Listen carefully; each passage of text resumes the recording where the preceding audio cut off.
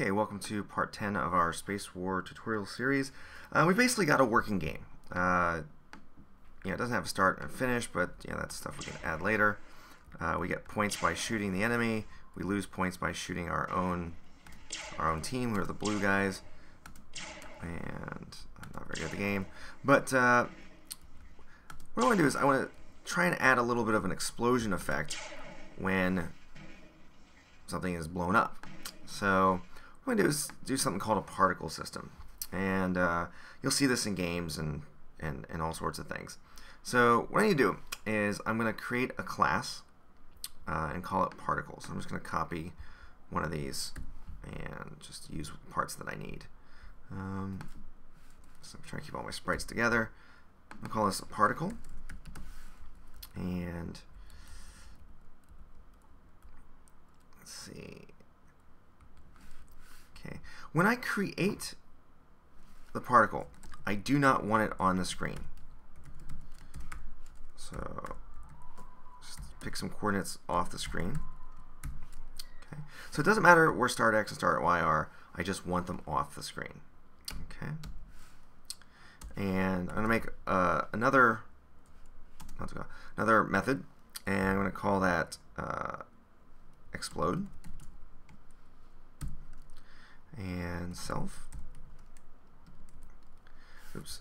And what we got to do is we got to move the particle to start X, start Y. That is not this start X and start Y. That's a different start X and start Y. We'll talk about that in a second. So self.goTo start X, start Y, and self.set heading. We want to go into a random heading. .rand int 0 360. Oops, 360.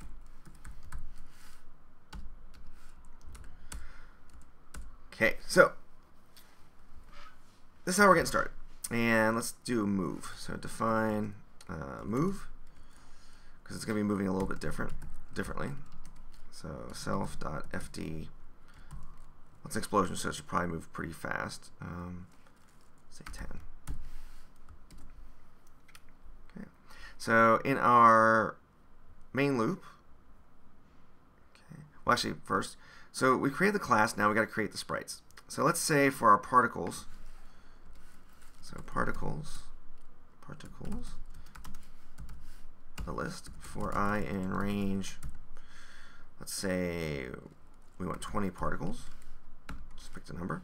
So particles dot append particle, and we want our particles to be circles. And for now, we'll make them red. Or let's see, well, that's orange. How about orange? And it doesn't matter where they start, so we're going to move them later. Okay. Now, our particles are going to be really tiny. Okay, so to do that, we're going to use this shape size thing we used before. So I'm going to borrow that from the missile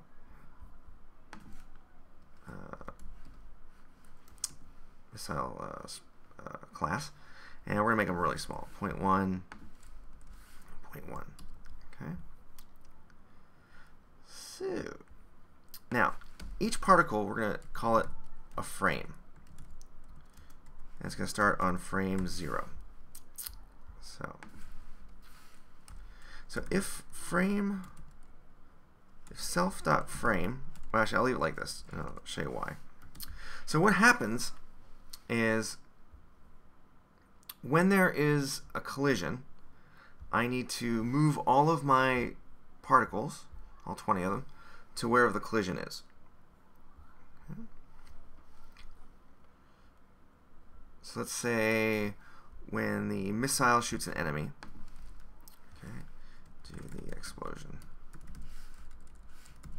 Okay, so for particle in particles, because I need them all, particle dot go, it's going to go to, oops, it's going to go to where the missile is. Missile dot X position, the missile dot Y position. Now the reason it's the missile is because when I collide with the enemy, I move the enemy. So it'll be somewhere else randomly. Now we could do it. We could do it that we can move this at the end and put this up at the top. We probably will do that eventually. But for now, this is what I want to do. And particle dot frame. Okay, particle dot goes. We'll leave it like that and see what happens.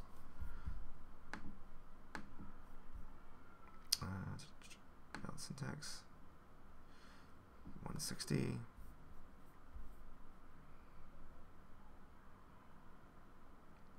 It's weird. Ah, missed the parenthesis. Happens all the time. Okay. Line 217. So for I in range. More errors. Circles. Okay, so circle. Okay, so let's shoot something and see what happens. Cell attribute has no attribute exposition. Ah, I do that every single time. Line 262. So exposition does not exist. It is x core, x coordinate. I don't know why I have position stuck in my head. I'm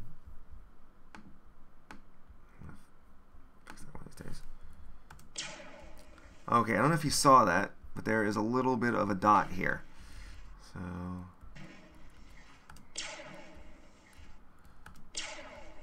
So it is working, but it's not exploding. Okay, so what we need to do is in our loop here, we need to do, let's see, where's that? Put this after the allies. So for in particles, particle dot move. So we need to move the particles.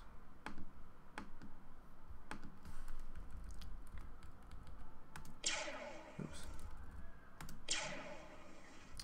Okay, well, it's getting there. Got one. Okay, it's sort of working. What's going on there? Particle and particles. So particles, pen particle.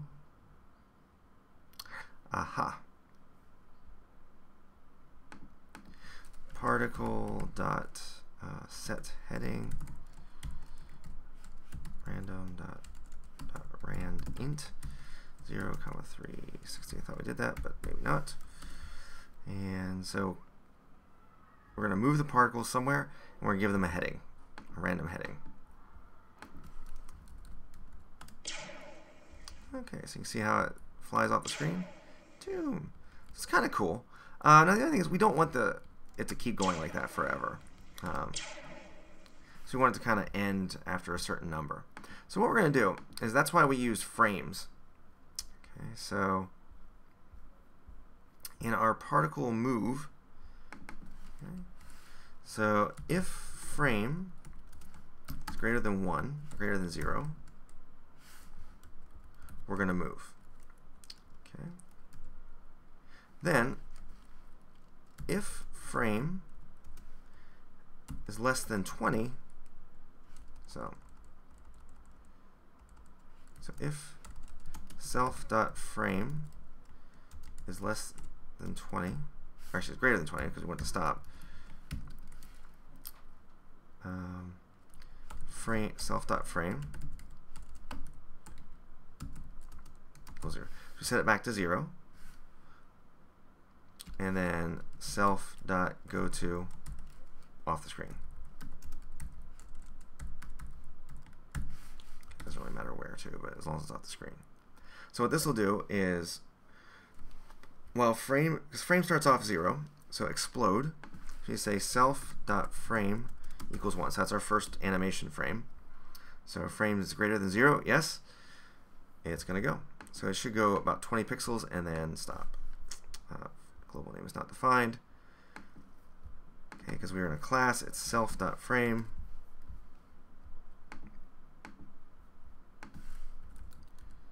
I didn't see anything there. Something went wrong. Ah, so explode.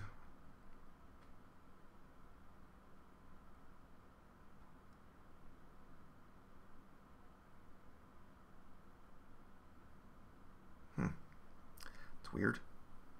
Self.frame equals 1. Explode.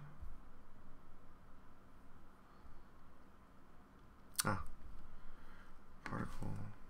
Oh, so I need to do particle dot explode. I didn't do that part. That's why nothing was working right. So explode goes to the starting point, set heading. Okay, that's why it wasn't. Okay, makes more sense now. So I need to explode. I need to tell it where to go.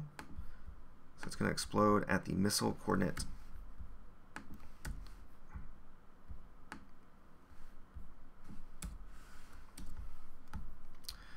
Okay, so let's run it. That's not what I wanted. There we go. Didn't stop though, but should stop after 20. Let's try that again.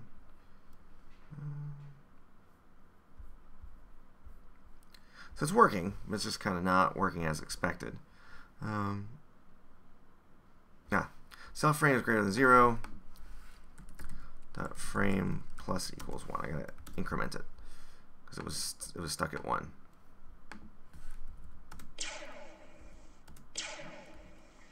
Okay, see how it disappeared? So it goes 20 and disappears. And I think 20 is a bit too much, but again, it's some of those things you can kind of play around with the numbers. It doesn't have to be 20; it could be 15. Oops, not 150. So that'll show you how far you want it to go. So there's a kind of very simple particle system, and I think it's time for me to go. Let's try it one more time. Okay, so it disappears after a certain time. So now that you know how to do that, you can add that explosion effect to when player hits the enemy, or when the player shoots one of the allies as well.